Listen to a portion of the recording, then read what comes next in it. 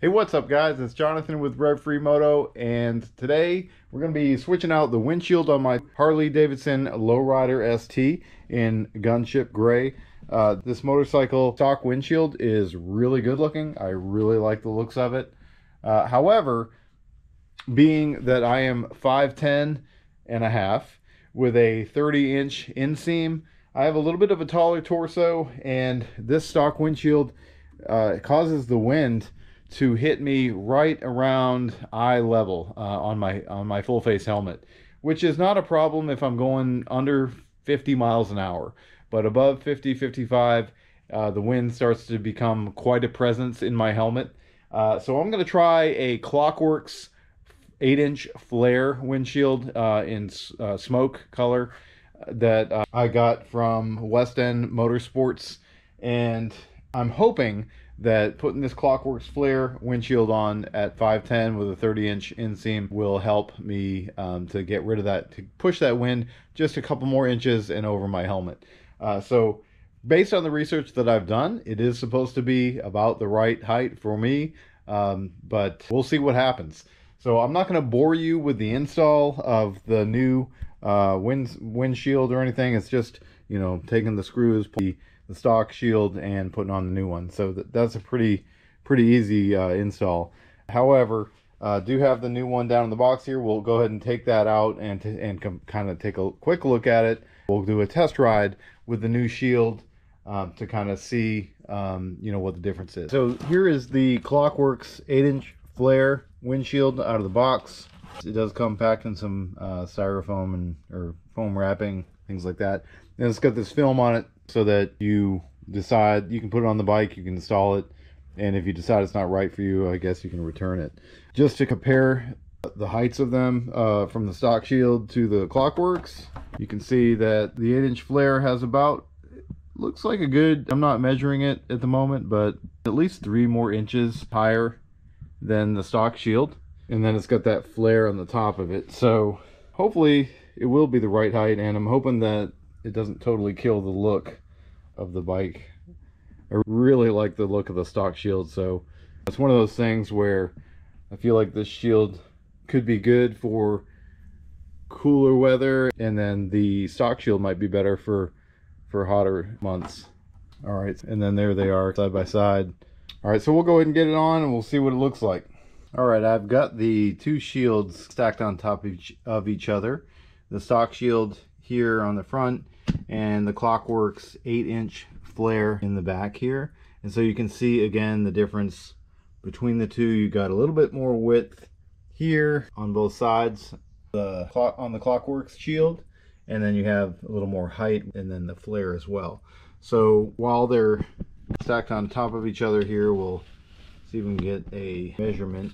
This is I couldn't find my regular tape measure, so this is probably not the best thing to use here. We'll do this. We know this is 4 inches, so it runs from 4 inches down to 6.5. So it's actually exactly 2.5 inches higher. 2.5 inches higher than the stock shield when you have them kind of stacked on top of each other. So the wind hitting me right at eye level, 2.5 inches hopefully will bring it to here, and then the flare will bring it just another inch or two. We'll see what happens. All right, so let's go ahead and get this on the bike and see what it looks like. All right, the Klockwerks did come, by the way, with these really nice color directions, which is kind of rare, and they're actually in English that is proper English and not translated from another language. So I was thankful for those directions. I did actually refer to those a little bit. But this is the Klockwerks shield on the motorcycle, and again we'll do a little comparison. We'll lay the stock shield on top of it so you can see the difference. So 2.5 inches of height difference on the top there at the very highest point, and then comes in, I guess, in a crown there at the top, and then a little bit, maybe a 1/2 inch so on each side. All right, so we'll go ahead and peel off this blue stuff.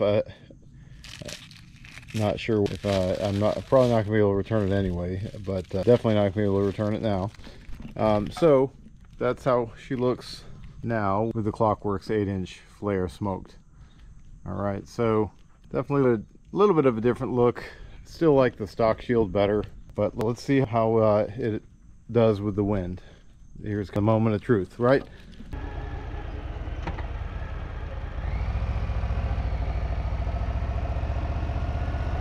Alright guys,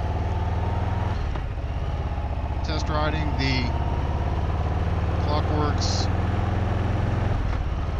8-inch Flare windshield on my Harley Lowrider ST, and I can now at like 45-50 miles an hour, I can open my visor up. Now I've got like I've got the sunshade that flips down inside your helmet, like built-in sunglasses in this helmet. It's a HJC ARFA or RPHA 70 helmet. I know there's a lot of helmets that come with that. I swear by this feature. So I don't have to wear sunglasses and I don't have to worry about a smoke visor. If it's dark out, I just retract the sunshade back up into the helmet and keep riding. So, but yeah, with my visor open and that sunshade down, you know, I've got very little wind, just a perfect amount of wind. I'm going 47, 48 miles an hour right now, and just a perfect amount of wind kind of filtering up inside the visor, not blasting me in the face, but just kind of almost like an air conditioning, you know. It feels nice, and it's not shutting my visor. It's not, before with the stock screen at, you know, 50, 55 miles an hour, those kind of speeds, you know, if I tried to open my visor up at all, the wind would just blow it back shut. And so, you know, I increased my speed a little bit here. I'm going 54, you know, right now, and still same thing, you know, just a little bit of wind coming into the helmet, very minimal, almost like on hot day, you want that wind to come into your helmet to cool you off a little bit. It's that kind of wind. It's not blasting me in the eyes. It's just great. So again, 5'10" and 5'10" and a half with a 30-inch inseam, and this windshield does seem to be a really good fit for me. So depending on your height, if you're like 6 foot, 6'1", you may want to consider, if you're going with the Klockwerks, going with the 10-inch shield. The wind is hitting me like right, it's just at the very top of my helmet, and so I feel like if I was any higher, if I crane my neck and I really sit up, it's still not bad. It's not as bad as the stock shield. It still helps. So I'd say up to 6 feet you should be okay, depending on the height of your torso. If you have a longer inseam and all your height's in your legs, you could be 6'2" and have no issues at all.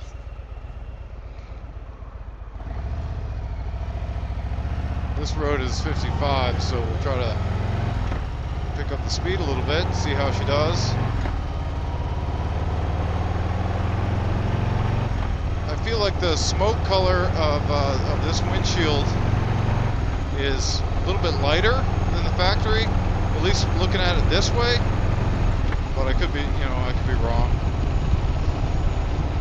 All right, so now I'm up to 60 miles an hour running in 6th gear. And I've got a little bit more swirling going on. If I open my visor just a little bit more, the wind will actually, now I'm running 62, 63, the wind will actually kind of bring it back down.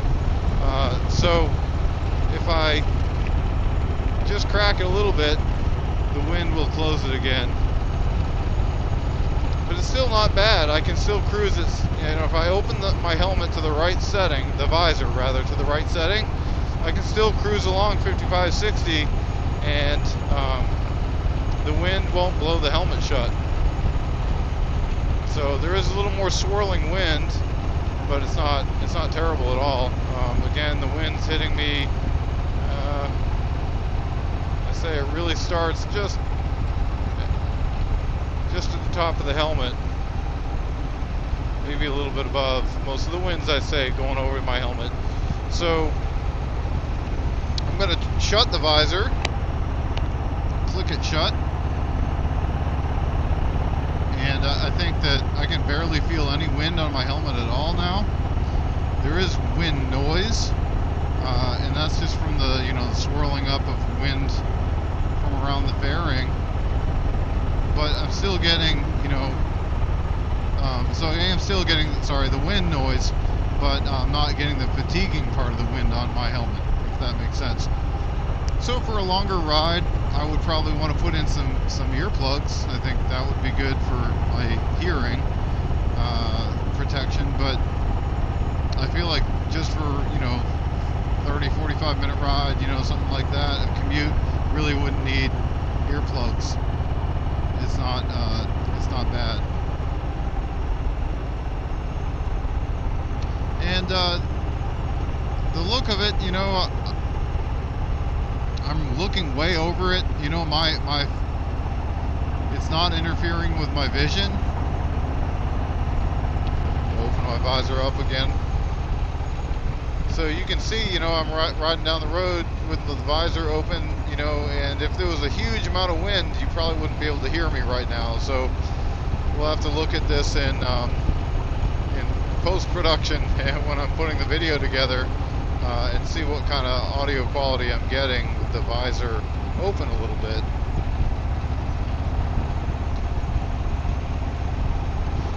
Now this is actually the second day I've rode with the Shield. I know in the video it seemed like, you know, I immediately put this on and rode with it. So I did that yesterday, and it was extremely humid yesterday. And I felt like that my first impression of the Shield was a little bit off because of the humidity. Some people say that humid air offers less wind resistance, and scientifically that's true, but it felt to me like the wind was really blowing like crazy, even though there was no wind, when it was extremely humid yesterday. So, you know, I kind of got some negative impressions of the Shield, which were not accurate, because I'm riding with it now, and I'm seeing that it is actually much better as far as the wind protection from the stock Shield. And the looks are growing on me. Nothing beats, in my opinion, nothing beats the look of the stock Shield that's out there right now at all. Just because it just looks so good. But this is a close second, and I think for the wind protection exchange that you get, it's a fair trade-off. I don't think it looks bad, it's just not as good as the stock Shield. And everyone's opinion is going to be different. You know, some people will like the Klock Werks Flare better in appearance than the stock Shield. Some people might prefer the Clearview Shields. I did not like the looks of the Clearview Shield. That's just me. I felt like they, in order to get the wind protection of the 8-inch, you needed to go up to a taller, at least based on the research that I did, you would need to go up to like a 10-inch Clearview windshield, and I just was not, I didn't want to go that high. I felt like I didn't really like the looks of it being a really, really tall windshield. To me, it does not look amazing. So I'm going to go ahead and pull over here, and we'll just do a quick walk around to get one last look at the Shield.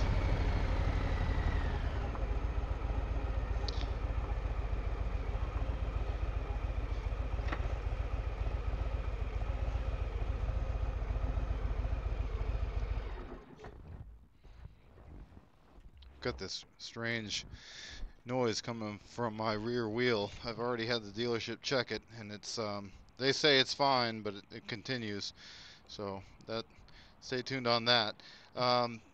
Hopefully when I get some pipes on here that are louder, I won't hear it at all. Just as long as the belt and everything's within spec. So yeah, just looking at the Klockwerks 8-inch flare windshield in smoke. I do think it's a sharp looking shield. Again, you know, I don't feel like anything beats the stock shield as far as the looks of it, and I do feel like this is definitely lighter. Now looking at it from the outside in the daylight, it's definitely a lighter smoke than the stock shield, so that's a thing too, you know, as far as the appearance of it. I think that the darker smoke looks good, looks a little bit better.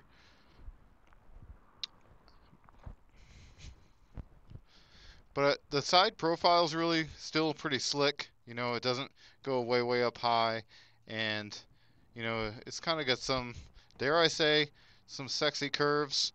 You know, going on with that flare. It's not overkill. It's kind of attractive in its own way. Stylish, maybe, is a better word. I'm not sure. Depends on who you are, where you're from. I've been looking at a lay-down license plate cover or license plate bracket for the bike from Amazon. So that's a lot cheaper if you get it off Amazon than if you buy it from some other retailers. So I may be looking at that.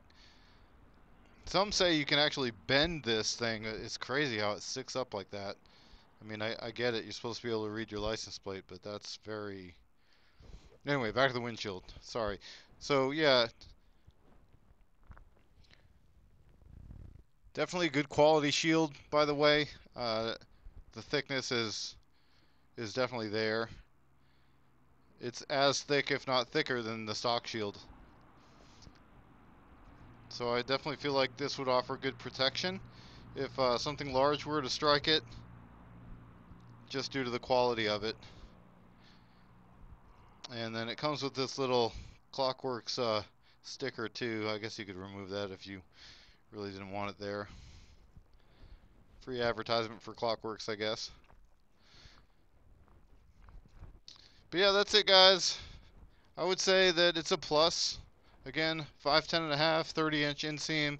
If you're looking at the 8-inch Klockwerks Flare for your lowrider ST or your softail with a ST fairing, I would say that if you're under 6 feet, that it'll be a good shield for you. Now, there's been some research done that if you have a much shorter torso, like you're 5'6", something like that, or 5'5", this might actually cause more buffeting from the wind. So, you know, be mindful of that. If you're 5'8" to 6 feet, the 8-inch is probably good for you. That's my guess. That's not science. That's not exact. That's not law. But if you're 5'10", 5'10.5", with a 30-inch or close to that inseam, then this should be a good windshield for you to kind of get all that buffeting out of your face and over your helmet. I appreciate you guys watching the video today, and if you haven't subscribed to Rev Free Moto, please subscribe. That definitely helps me out, and give the video a like. That helps me out too. Appreciate you guys so much, and remember, it's who you're becoming. That's what matters most. God bless, and we'll see you in the next video, guys.